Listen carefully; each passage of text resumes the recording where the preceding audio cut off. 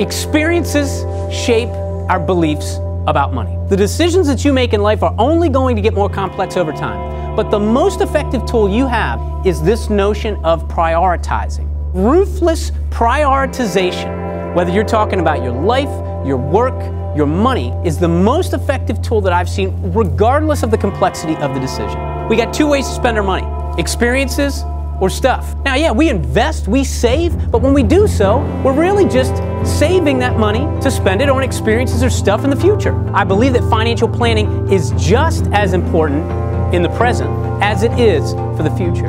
And in order to do the best job, you also have to understand your past. What are the experiences, both good and bad, that have shaped your story? You have to understand where your thinking about money came from.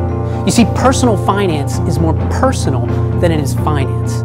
So regardless of all of the complexity and the details of money management that we understand, we must understand ourselves. So let me tell you a story.